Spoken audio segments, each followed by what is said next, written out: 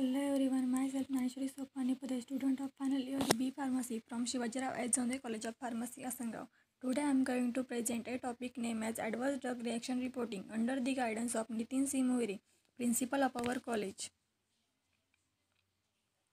Content: difference between side effect and adverse effect, adverse drug reaction, types of adverse drug reaction reporting tools, methods of ADR monitoring, detection of ADR event, ADR reporting process, assessment of adverse drug reaction reporting form in India, adverse drug reaction reporting in various countries, UK, Canada, USA, Netherlands. Difference between side effects and adverse effects. Side effect is an effect of a drug, chemical, or other medicine that is in addition to its intended effect. Adverse effect is a harmful, undesirable effect that results from a medication or other intervention such as surgery. Can be both therapeutic and harmful, generally harmful and undesirable, usually expected by the doctor, not expected by the doctor, generally do not hinder the main effect of the drug, can hinder the treatment and lead to more complications, mild and self-resolving, more severe and life-threatening.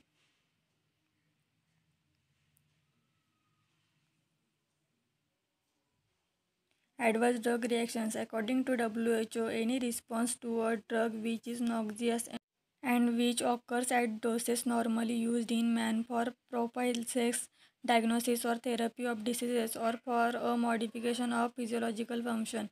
For example, when drug metabolism is therapeutically inhibited by a disorder or another drug. Types of adverse drug reaction: type A, type B, type C, type D, type E and type F. Type term characteristics. Example: type A, augmented characteristics, dose dependent, frequent, predictable, or drug overdose explained by pharmacologic drug effect. Example: bleeding after anticoagulants, hypoglycemia from insulin. Type B, bizarre characteristic, dose independent, rare, unpredictable, not explained by pharmacologic drug effect. Example: urticaria from aspirin, extratheme from antibiotics. Type C, chronic characteristic, dose and time dependent, rare, long term exposure. Example: causing syndrome from cortisone. Type D, delayed characteristics, time dependent, very rare. Example: kidney disease from long term analgesic or non-steroidal anti-inflammatory drugs. Type E, end of treatment characteristics, time dependent, rare, relapse after shipping or therapy. Example: withdrawal effect of drugs, rebound or relapse phenomena.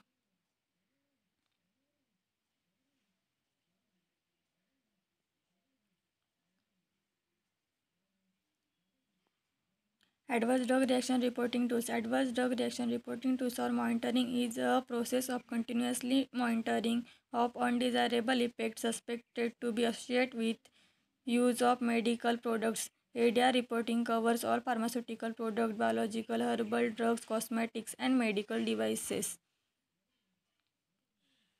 Method of ADR monitoring. Spontaneous reporting. Mostly used ADR for monitoring. It requires the safety of a drug based on post-marketing surveillance to identify new rare serious ADRs of a drug. Case series reporting. It is used to develop a hypothesis between approved drugs and its cosmetics. Simultaneous, it encourages and facilitates health professional report ADRs under special condition. Active surveillance. It is pre-designed process which is conducted in addition to passive surveillance to find out more serious adverse drugs event. Detection of adverse drug events. Signs and symptoms. Signs and symptoms of ADRS are many and varied and may be similar to signs and symptoms of disease states or medical condition. It contains some of the common signs and symptoms of ADRS that may be seen in patient during routine observation and assessment. Inclusion of an individual sign and symptoms will depend on the definition of ADR or the specific situation.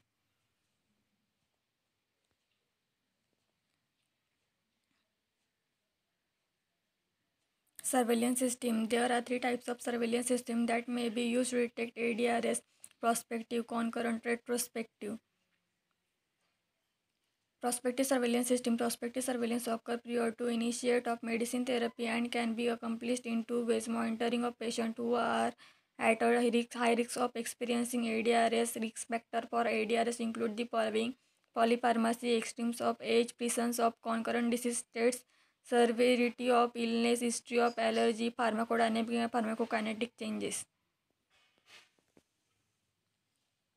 Monitoring of patients who are receiving medications known to have a high potential for causing ADRS. The drug classes most frequent ingredient in ADRS include the following: anticoagulant, antimicrobials, antineoplastic, cardiac agents, central nervous system, diagnostic agents, antidiabetic agents, corticosteroid. The major advantages of prospective surveillance is that it is the most sensitive and specific.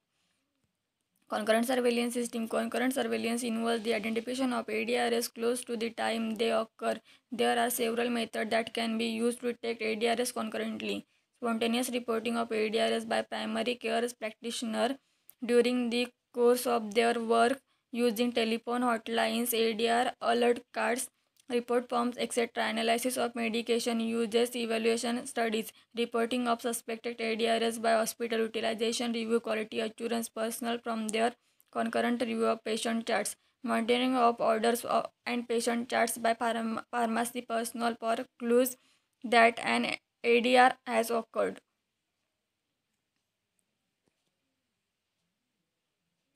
Trigger include the following. Monitoring for trigger by pharmacist is a very effective way to detect ADRS. Alerting orders include the sudden discontinuation of one and more medications, an unexpected reduction in dosage, and a start order for an antidote or other medication used to manage ADRS, such as the following: atropine, potassium chloride, antidiarrheal, nitroglycerin, antiemetics, diphenhydramine, benzotropine, epinephrine, dextran 50%, furosemide, glucagon.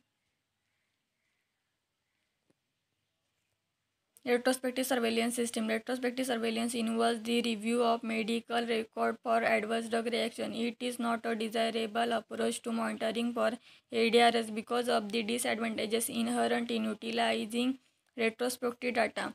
These disadvantages include inadequate documentation of event on medical record and the inability to intervene in a timely manner. Also, ADR program based slowly or retrospective surveillance do not compare with the Joint Commission expectation for active monitoring.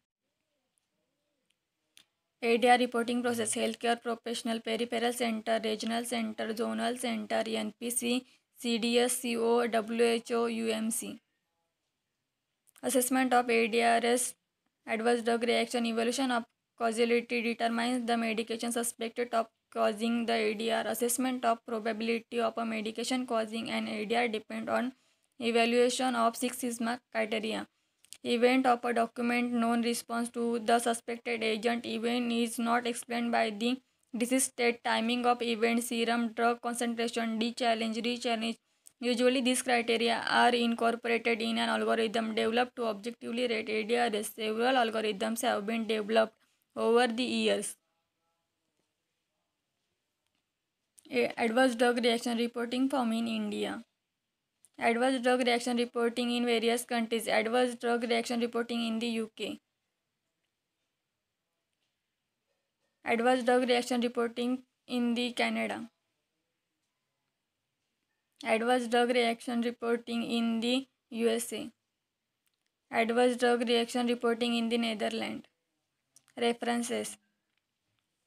Acknowledgement. Dr. Shivajirao Adzondre, President of our college. Dr. Geeta Khare, Secretary of our college. Dr. Nitin Simoire, Principal of our college.